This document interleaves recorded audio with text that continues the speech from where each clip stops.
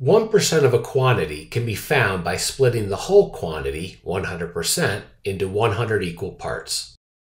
For example, a cheese stick weighs 40 grams. 1% of the 40-gram cheese stick can be found by splitting 40 grams into 100 equal parts to find the weight of one of the equal parts. Since 40 grams divided by 100 is 0.4 grams, 1% of the cheese stick weighs 0.4 grams.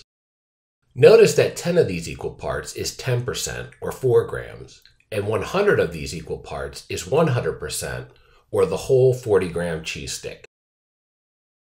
Note, 1% of 40 grams can also be written as 1/100th times 40 grams.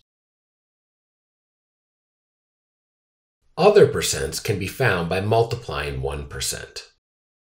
For example, 39% of 40 grams can be found using a ratio table where 100%, 10%, and 1% of 40 grams are listed. First, 10% and 4 grams can be doubled to get 20% and 8 grams. Then, 20% and 8 grams can be doubled to get 40% and 16 grams.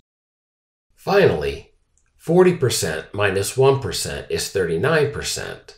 So, 16 grams minus 0.4 grams is 15.6 grams. So, 39% of 40 grams is 15.6 grams. Note, other ways to represent 39% of 40 grams is 39 hundredths times 40 grams. In each of these calculations, 39 is multiplied by 1% of 40 grams, or 1/100th times 40 grams.